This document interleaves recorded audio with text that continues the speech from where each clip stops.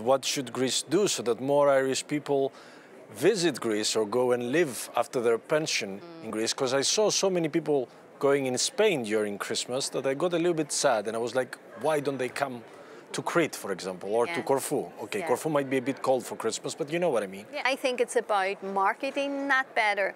And obviously, when you come out of the austerity programs, there will be more opportunities with a progressive government like you have to sell yourselves more. And I think that's what faces you, because I have been there. I've been to a number of your islands, and they are beautiful. I've been to Rhodes, they are absolutely beautiful. But I must say, it's the people that make it special.